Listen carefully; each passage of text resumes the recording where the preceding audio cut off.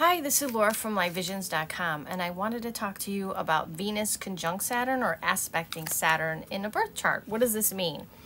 Well, it means that your love life is probably going to get better after 35. And also, a lot of people with Venus, especially conjunction to Saturn, you're looking for the long time, not really looking for the good time. You could be very serious when it comes to relationships. You may have long-term relationships, right? You may, however, if your Venus is conjunct Saturn, this can create a feeling of lack of love. Like, you know, I'm just not feeling this love feeling. I'm having this lack of, in some way, shape, or form, there's some sort of lack of love you're feeling from a person, a partner, right? And the best thing that I can tell you with this aspect is create really good boundaries. Don't accept less than you deserve, right? Because Saturn is about lessons, right? It rules time. It rules teaching lessons. And it's saying the lesson is about love and or money, okay? So this is you knowing your worth, knowing your value, and saying, I'm not going to accept less than what I deserve, right? I'm not going to accept less than I deserve in a love relationship or in a financial situation. Venus also rules money. So your finances probably get better after 35 too, through hard work. Saturn is not about skipping steps. No. Saturn is going up the ladder like everybody else. This is not about a nepotism opportunity, okay? Like the uncle gives you the job because he's the manager. No. And if you do get the job because it is your uncle or whatever, aunt, whatever it is, you're probably going to be working really, really hard to keep that position, right? Because Saturn is about hard work. So when Saturn is conjunct Venus, it can create this lack feeling of, my mom had this aspect, and she never had an issue attracting a partner, right? But I did notice there was an issue with her with boundaries, you know? So I think, and even, you know, she would get really feisty and mad, and that's, you know, that's it. But then she would cave and say, oh, well, you know, and I feel like Saturn will give you what you want if you maintain good boundaries. So if somebody is treating you less than you deserve, and keep a really good boundary and say, you're not coming back into my life until you fix this, whatever it is, right? If the person does, make them work.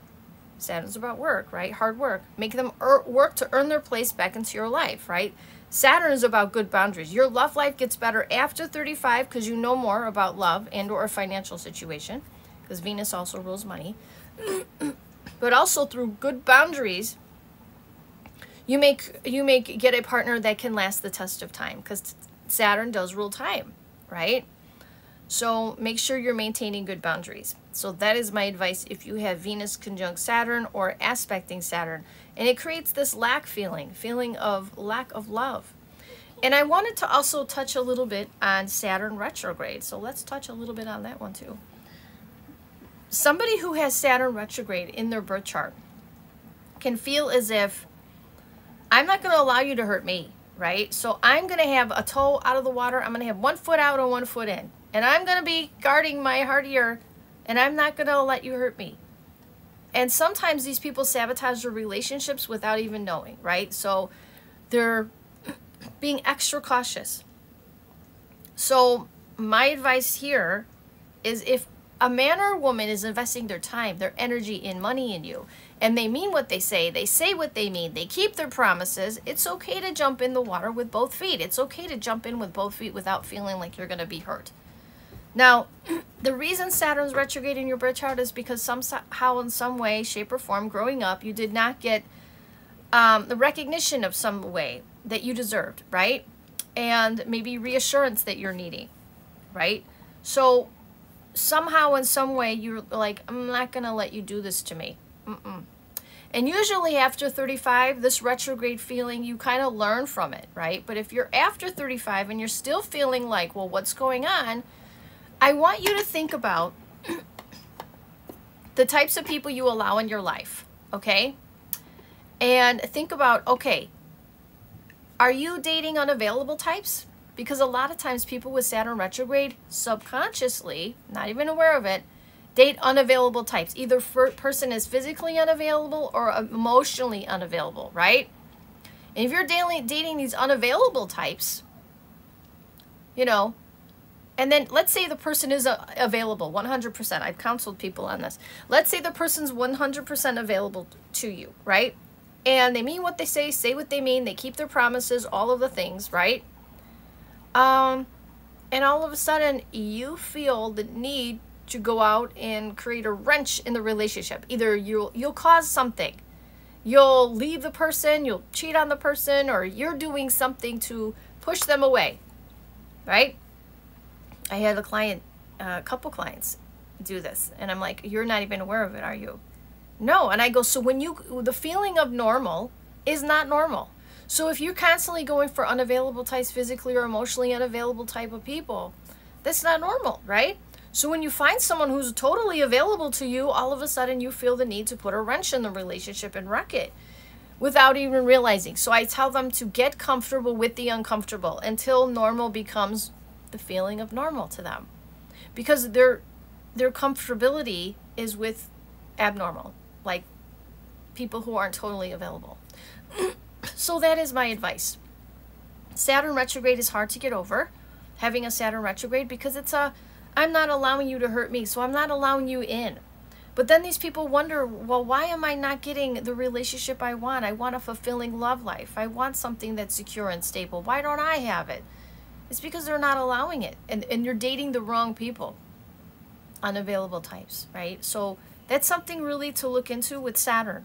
Saturn rules time. Now let's talk about Saturn. If you have Saturn aspecting your 7th house of marriage, in your 7th house of marriage, opposing your 7th house of marriage, or squaring your 7th house of marriage. What does this mean? Or if you have not only Saturn, but if you have Capricorn in the 7th house, right? The sign of Capricorn. This can be a problem because this can delay or deny marriage, okay? In the first marriage, right? Well, if it's the 7th house, yes, the first marriage. It can delay or deny. So what does this mean? It means that probably if you get married before 35, 99% of me end in divorce. So I would wait. I would wait. It means you don't know enough about the person or yourself, okay? And I have this. I have Saturn squaring my 7th. And I was married at what, 25? I got married and ended in divorce. Everything was good. I didn't hardly argue with this person ever. Never had an argument. We were together 10 years. Everything was good. But we should have waited. You know, I didn't listen to my own astrology. So I'm telling you, if you want to keep this person into your life, maybe just don't take the plunge until after 35, okay? But for most people, they've already done it. They've gotten married, they have divorced, and now the second marriage. You know, we're looking at the second marriage. Now, if you have Capricorn ruling the second marriage house, or squaring the second marriage house, or if you have Saturn in the second marriage house, you know, the same rules apply, okay? So you want to look at that in your astrology. It does affect. Now, what it does say is sometimes if you get married after 35, this could be a marriage that stands the test of time. Okay, because Saturn does rule time. And it just says you don't know enough about the other person or yourself to make a really good decision before 35. Anyway, I hope this helps you understand a little bit about Saturn and how it aspects Venus and where it is in the birth chart to give you information about marriage. But I will tell you this, if you do have Saturn in the 7th house or Capricorn ruling the 7th, you could be married to someone who's older than you, more mature for their age, right? This person could be very serious, and this person could be very status driven.